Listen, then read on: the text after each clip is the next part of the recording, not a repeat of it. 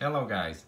This might sound funny, but uh, after reading all of that about Sebastian Vettel, as you're gonna see the background picture, and you're gonna see my face, anyhow.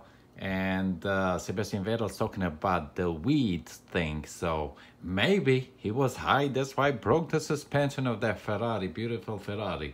I don't know how the suspension will be broken. Everybody was going through the same thing. It's just a bad luck. Bad luck for Sebastian Vettel to be out of their race. That's sad. So sad to see it because he must have been high, smoking some of the nice green weed and from Texas. That's why he lost the. That's why he broke the suspension. That's what I believe. It might sound funny, but who cares? Doesn't matter. He didn't do so well. Terrible for Ferrari.